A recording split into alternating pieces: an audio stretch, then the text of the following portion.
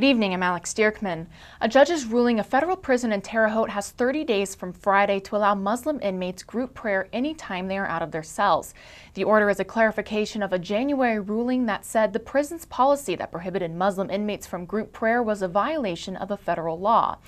Judge Jane Magnus-Stinson writes, put simply, just as inmates are free to assemble, socialize, and engage in other group activities in common recreational areas during times they are released from their cells, so too must they be allowed to engage in group prayer in common out-of-cell areas, which the warden may designate in his discretion. Magnus-Stinson's ruling indicates the warden had originally set aside a common room for group prayer three times daily, but later revoked that access and has been limiting prayer to 2 people at a time in a cell.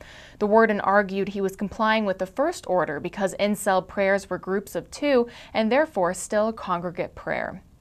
Bloomington is preparing to remove enough dirt from Griffy Lake to fill more than 2 Olympic-sized swimming pools.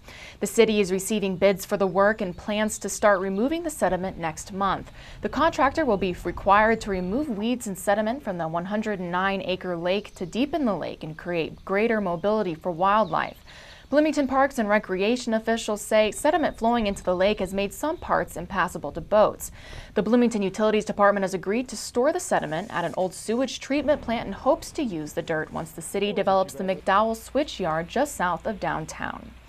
The Indiana Department of Insurance says individual Hoosiers purchasing health insurance will see their premiums increase by an average of 72% next year when the Affordable Care Act takes effect, but Democrats say that's unlikely. The average is based on premium costs submitted by 4 insurance companies that will be part of a health care marketplace available to Hoosiers beginning next year.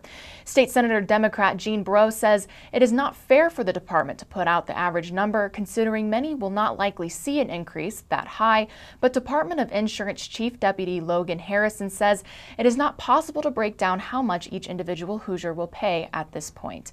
And here's a look at the weather. Tonight will be partly cloudy with a 20% chance of thunderstorms with 69 degrees as the low. Tomorrow, 86 degrees as the high and a 50% chance of showers and thunderstorms. And tomorrow night, partly cloudy with lows in the lower 60s.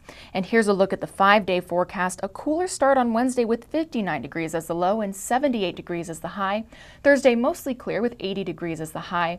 Friday, a 20% chance of thunderstorms, 82 degrees as the high, 65 degrees as the low. Saturday, a 40% chance of thunderstorms, and Sunday, partly cloudy with 79 degrees as the high.